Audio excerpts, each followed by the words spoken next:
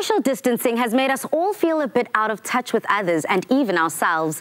But why should we maintain a human connection to others, and why is it important to teach our kids to do the same? We chat to KOKETSO MOETI, the founder of Amandla.mobi, who explains the importance of maintaining a human connection. Welcome to the Loft, KOKETSO. Good afternoon, and yeah, good to be here with you. Now, with the hard lockdown that we all experienced, you found a need to teach your kids and others about the importance of interacting with our community, but in a good way. Tell us about what led you to that. So the kids and I were playing with a ball outside, and the ball accidentally went outside of the yard. And of course, under normal circumstances, we would have opened the gate and raced to go get the ball. But given the current circumstances, instead, I wanted to go get a mask and ensure I can go safely outside. Because part of my role is modeling the behavior that I want them to adopt to keep themselves and others safe as well. And before I could go into the house to get the mask, an old man who was walking down the street passed by, grabbed the ball, and brought it to the gate. Of course, as my kids started running towards the man, I stopped them, and I politely asked the man to please throw the ball into the yard. And of course, the kids again tried to run to the ball. I stopped them and I wanted to give the ball a scrub. And of course, I couldn't tell the man's reaction to this because he had a makeshift mask on, right? And he couldn't see my smile as well. But nevertheless, the whole interaction felt so cold and unkind, And one of the things that it forced me to reflect on was, how do I teach the kids to continue to protect themselves and others, but how do I do it in a way that does not inadvertently teach them to treat people as a threat? I think this is particularly important in the face of an invisible virus, right? Where it's easy to see people as the problem, treat them as mere disease carriers, risks to your health, and retreat into personal cocoons.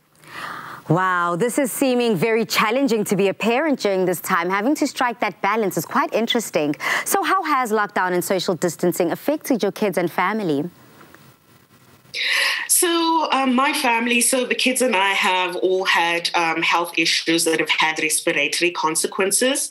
But over and above that, we also have their great-grandmother who now lives with us. And given her age and her underlying conditions, she's a high-risk person. So in essence, my entire family is at quite a risk for COVID-19 related complications.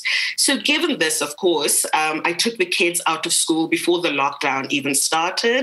And yeah, this is the longest they've gone without going home, in Mahikeng, without seeing people, without seeing other children apart from each other, and just, again, the sense of isolation, It was dizzying, the speed at which we could be physically with people, but suddenly physical connection became a threat. So it's had a huge, huge impact on the household. I believe you have an amazing avocado tree. How have your kids given back to the community, and how do they feel by doing a good deed? So we have a huge avocado tree that bears avocados all year round. And we have much more than we can eat, especially because the kids don't really like avocados. So under normal circumstances, I can share the bounty with people at my office and with our friends and so on. But suddenly this is taken away from us. So the kids decided to start packing them up and leaving them outside in the front yard for anybody to take as they pass by. And I think it was just so amazing for them to just see how people were taking these avocados and going, right? And over and above that, we also do have a garage and we have no car. So we've been able to use our garage as a sort of food and personal protective equipment distribution facility over time.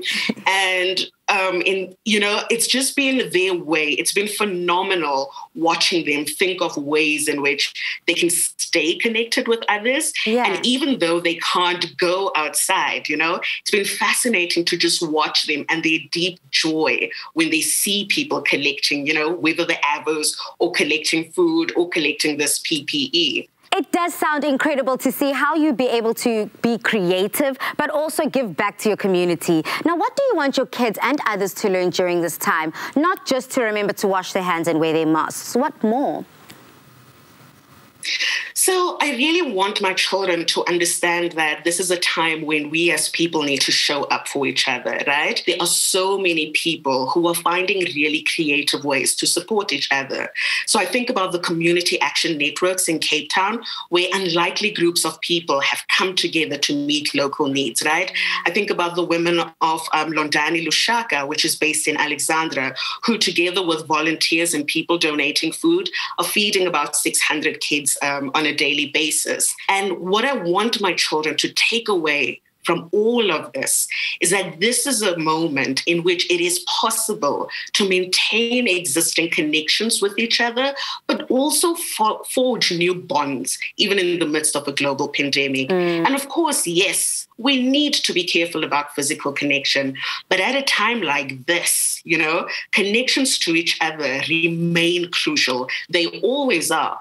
But right now, they're even more important.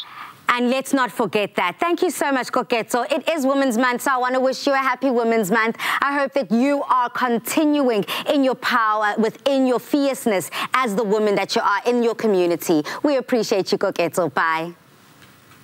Bye. Thank you.